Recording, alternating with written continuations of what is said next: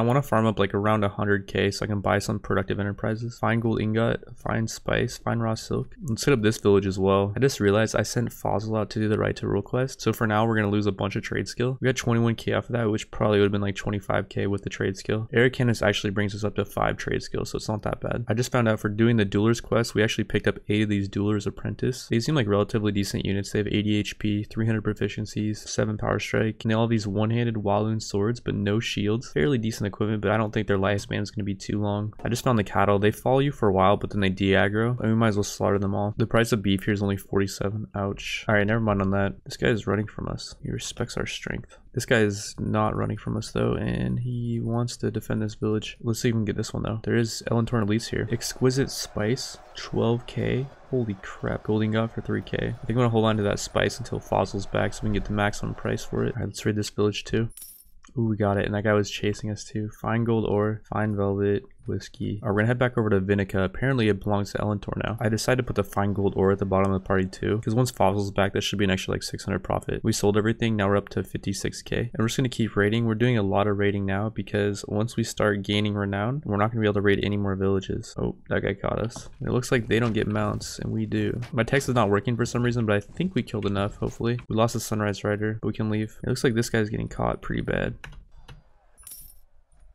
Oh, we got the village pillaged actually. It's weird, like we were still looting. I think it might be you can loot while you're in the vicinity of the village or something. I'm not really sure how that works. And we should probably help this out. We could capture this guy. This is free too because we can just keep our units back. All right, so we did take all of them out, and not only did we lose nothing, but our allies lost nothing as well. We got this guy prisoner, and we got a balanced long arming sword. Some of you guys were wondering in the comments what difficulty am I playing at. Damage to player and damage to friends is on normal, and combat AI and campaign AI is good. Campaign AI means that lords regenerate their troops faster, and I think it makes for a more challenging and interesting late game. All right, we're gonna take these cattle back to Vinica and sell everything for 15k, and we gotta slaughter 34 cattle. The price of beef here is 71, not too bad. So after selling all the meat, we're at about 76k. As you were traveling, you hear rumors from travelers on the road about a mysterious foreign threat called Zann. These men supposedly wield terrifying weapons and have exotic ways of fighting. It is said that their ships will land on Perisno in a month's time, and that they have a massive army of over 4,000 elite troops coming. So I've never played this mod for this long, and we gotta watch out for these guys. But I have heard people say the Zann Invasion is pretty crazy. Oh god, do not want to fight that guy. That's the king. All right, let's head over to this village. Hopefully the king will not follow us over here. And we got a fine gold ingot, some well-made whiskey, exquisite pottery. Let's raid this village as well. And Fossil's back, so we gained some right to rule. We got a large bag of spice, lordly drinking water. So the fine gold ore went up to 5k. I think it only went up like a few hundred, and the exquisite spice is now 12.6. This is gonna be a lot.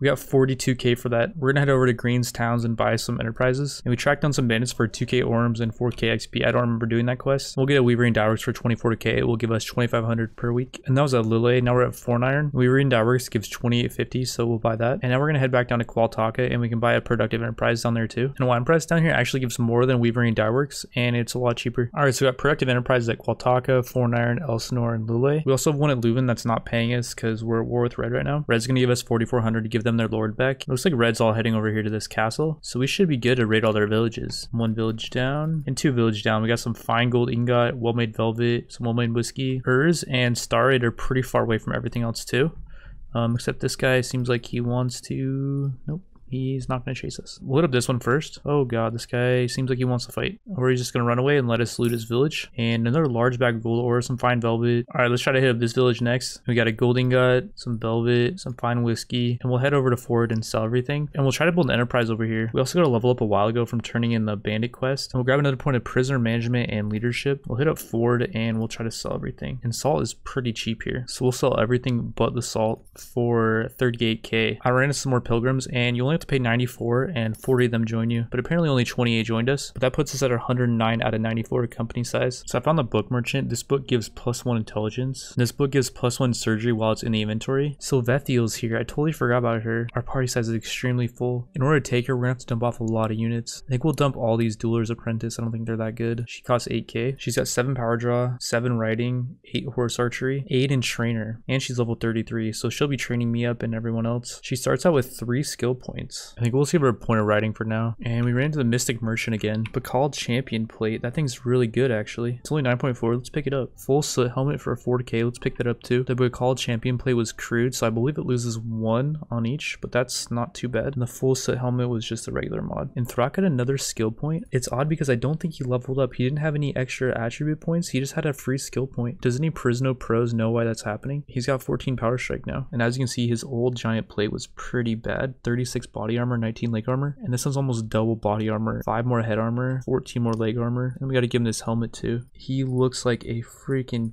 beast. We need to get some giant boots though. These boots look really wacky. Somebody in the comments was saying with these dwarven crossbows you can fire 3 bolts at a time, so we'll test it out. These giants plated warlord boots are pretty good. 36 leg armor, and they're thick. 38 leg armor. Very nice. All right, we found another black ebony bow. It's bent. We'll give Thrak these boots and he looks way sicker now. All right, here's another black ebony bow. Bent again. No. And we have a book that increases surgery by 1, and I want to put another point in surgery to get us up to 2. And since I have 2 surgery on my main character, it gives Allendale a +1 bonus. Whoa, that's cool. You can fire 3 times. You can use it while you're mounted too.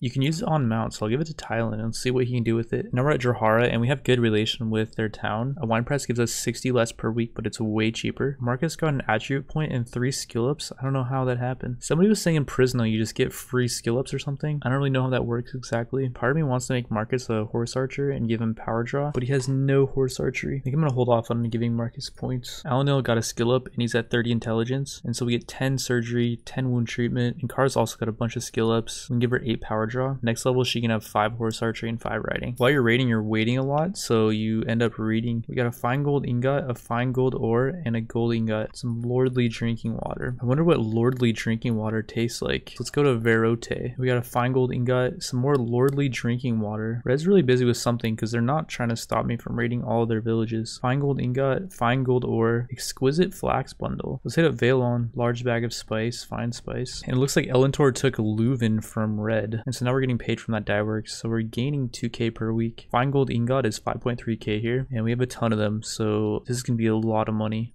We just got 56k. There's some cattle here too. I don't really want to slaughter them. Price of beef is 80 though. We got 2400. Oh, we might as well just slaughter them all. I sold most of them. We're up to 84k now. Let's head back over to Star Raid and Urs and raid those villages. We got fine gold ingot, 2 fine gold ingots, masterwork wool cloth. I feel like we're almost done with looting villages, and it does suck that I have to do so much looting right now and I can't really do anything else. I feel like it's taken up a majority of like 3 episodes just straight up looting villages.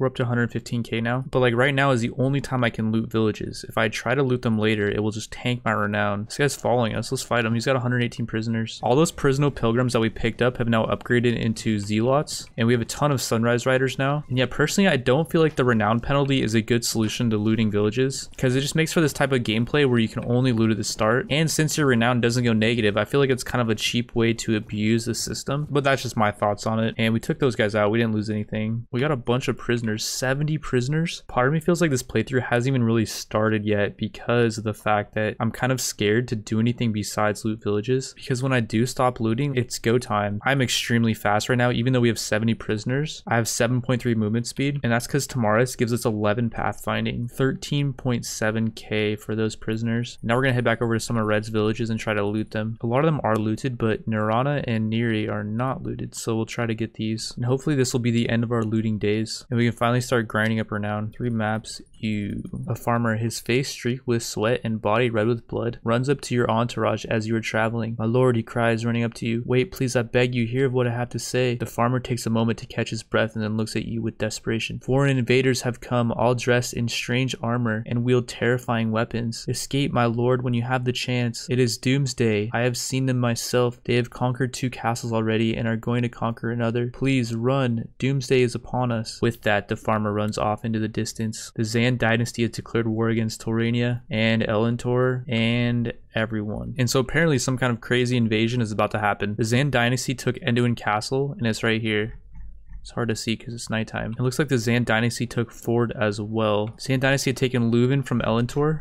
Holy crap. This has all happened in like 3 days, by the way. We found Jin. It's funny because he's actually free, so he's one of the better ones to find early. I don't know why, but we start with 5 skill points. In my last playthrough, I got him very early and he did not start with 5 skill points. So I'm guessing it has something to do with as time passes, they get more skill points. Anyways, I'm going to make him into a horse archer, and he already has 4 horse archery, so I'll just give him 5, and I'll give him 6, 7 riding actually. He doesn't start out with a bow though, so we're going to have to find him a nice bow. His strange greatsword is perfect for a horse archer though, and we'll steal his wakizashi. It's not that good. It's pretty fast, but it's relatively weak otherwise. And we gave him this Geldarin warhorse. His horse is pretty good. It's really tanky, but the Geldarin warhorse is just way faster. I found the mystic merchant. I think the plan here is just to keep resetting until we find a really good bow modifier. So I found an elven elmwood bow. The thing that's good about this bow is it only has an 8 power draw requirement, and it's slightly worse than the black bow. I got one without a modifier, meaning that we can give it to Ericanis, and we give Ericanis's bow to Jin. We found another black ebony bow, regular one again, no modifier. Black gothic armor, 70 body armor, 34 leg. I think I will pick it up. That is a lot of body armor. It's battered, so it gets -2 to body and leg armor, but it's still insanely tanky. I'm gonna give it to Marcus. It increases body armor by like 15. Slighter has 8 skill points. We're gonna turn him into a horse archer, and I got him up to 7 power draw, 5 horse archery, and 3 riding. Just gonna put a bunch of points into archery for him, and we need to find him a bow. We'll give the black ebony bow to Tamaris, and Fozzel's now at 8 power draw, and we'll give him the elven elmwood bow. And why is his chest piece so bad? He must have chosen that over something good. All right, well, it looks like Hawksben, Soviel, and Arcross are lootable again, so we'll head back over there. We'll try to loot them and then come back and see if the mystic merchant is still there. We finished reading the essays on logic. Intelligence increased by 1. We got a fine gold ingot, some well-made whiskey. Somehow I got an extra point of charisma. I don't know how that happened, but I'm going to invest this point into leadership, and now we have 110 max company size, so we can pick up 15 more units, and I think that's enough to like raid a castle if something's really raidable. With the units I have a lot of high tier archers and pretty good melee as well. And it looks like Lesbeard has actually been taken by the Zann dynasty, so maybe we should start raiding these villages. We don't need essays on logic anymore, so we'll sell it along with everything else for